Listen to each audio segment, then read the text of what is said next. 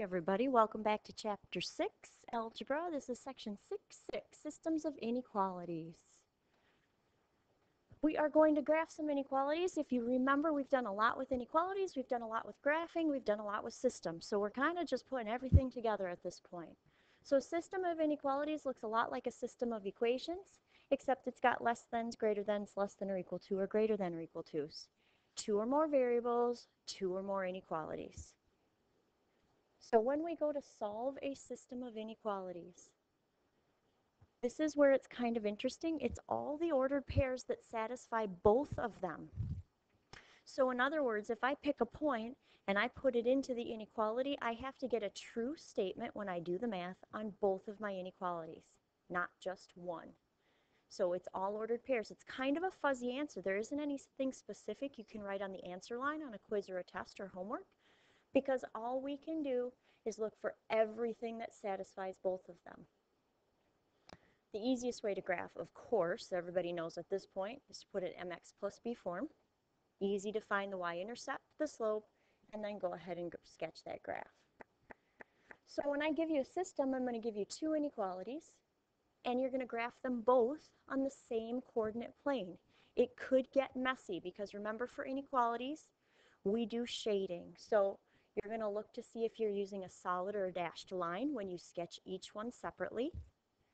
And you're going to shade each inequality using that test point. Everybody's favorite or easiest test point is always going to be the origin.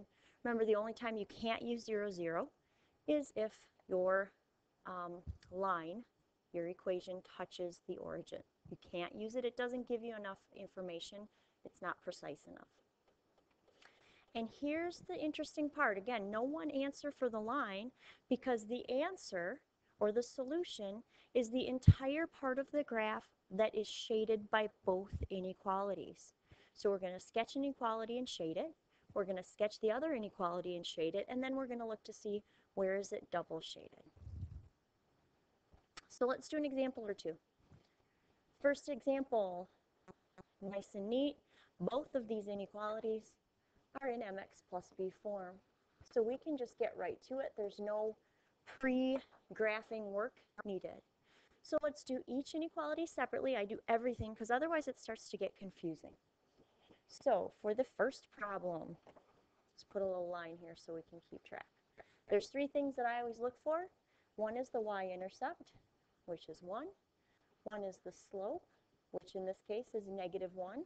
Or if you like that fraction to remind you about rise over run, -1 over 1. And then should we use a dashed or a solid line when we sketch this? I'm going for dashed because it doesn't have the or equal to. Plenty of information. We can get this on the graph.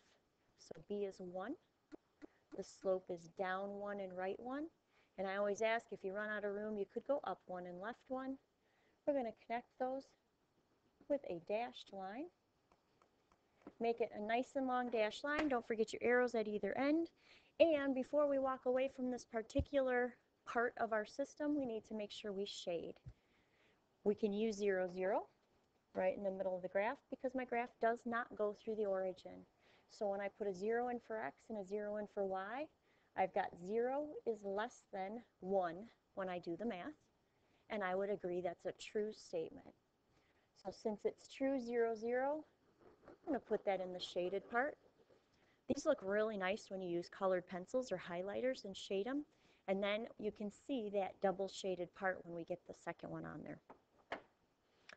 So the second inequality, y is less than or equal to 2x plus 3. It's ready to go. It's in mx plus b form. So I'm going to ask you those same questions. Y-intercept, 3. Slope is 2, or 2 over 1 if you like rise over run to help you remember. And this time, dashed or solid line, we're going to go with the solid because it is less than or equal to. Remember, or equal to is your keyword for a solid. So I'm going to start with my slope at 1, 2, 3. I'm going to do my, that was my b at 3. My slope is up 2 over 1. And of course, I could go down 2 and left 1. I'm going to connect those with a line. Use a ruler. My line isn't very good. I'm a little off on that. There we go. And I'm going to do a little test point because remember, we're not done until we finish shading and we're looking for the double shaded part. So 0, 0 would be a good point to test for this one again. So when I put a 0 in for x and a 0 in for y, I've got 0 is less than or equal to 3. I would agree. 0 is less than or equal to 3. So remember, I'm looking at the green line, so I'm looking to see if I'm going to go in the upper left or the lower right. Well, 0, 0 is in the lower right, so I'm going to shade this portion of that graph.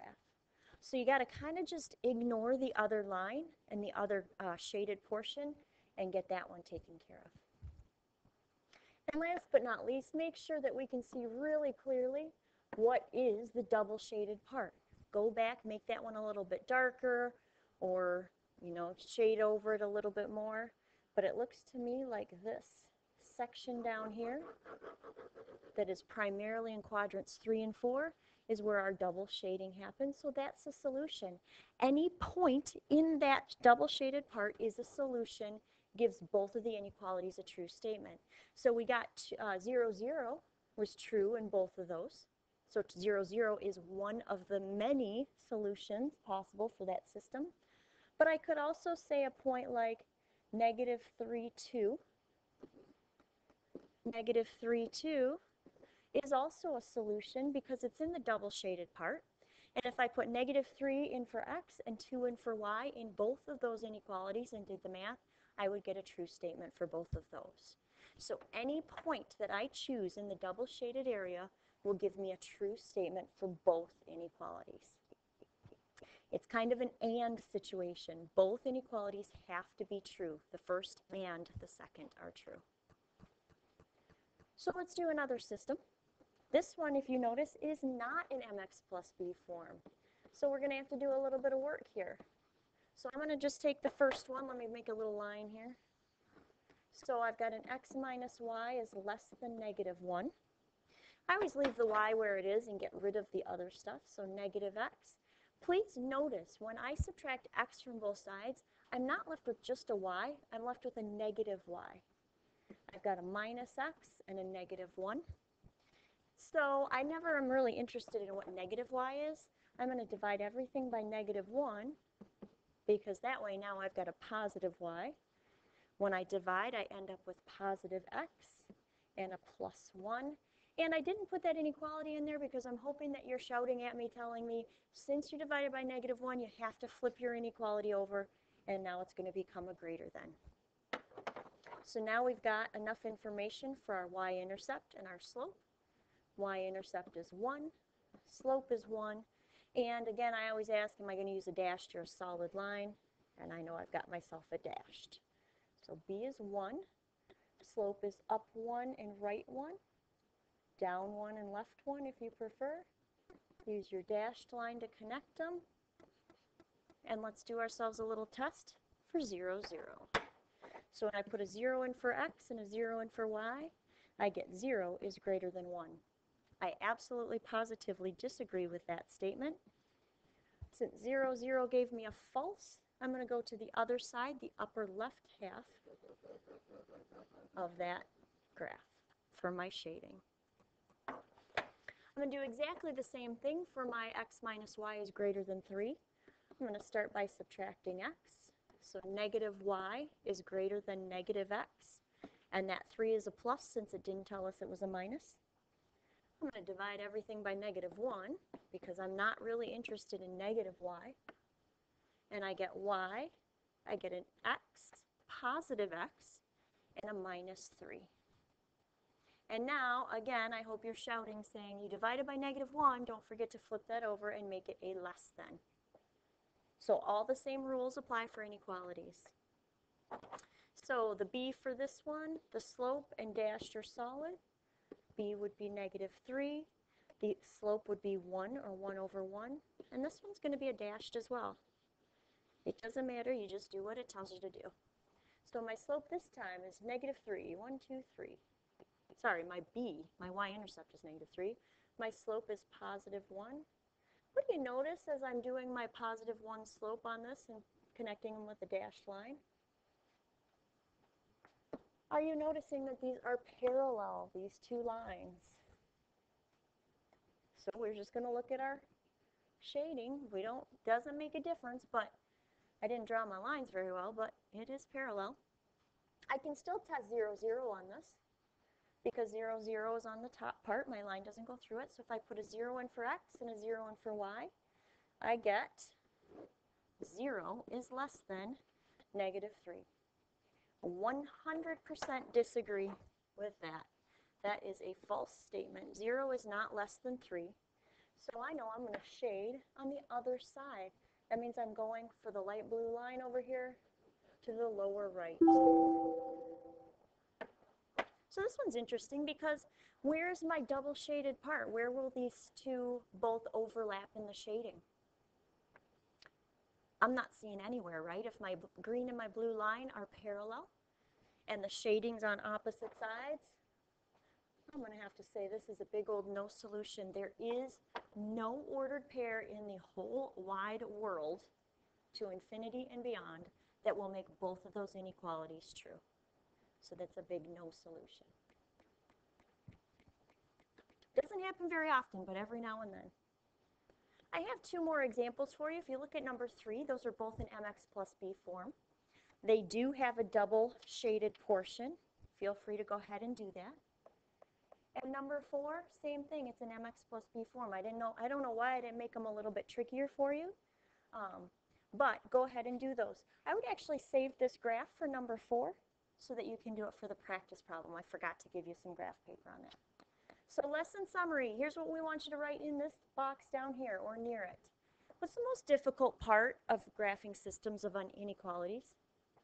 What's the trickiest part or the most difficult part? Tell me something. If everything's super easy, tell me something that you can foresee that somebody else might get tricked by. Maybe it's that -y thing. Maybe it's putting it in mx plus b form. Maybe it's knowing where to shade. Maybe it's knowing if it's a dashed or a solid line. What's the most difficult or trickiest part of graphing systems of inequalities?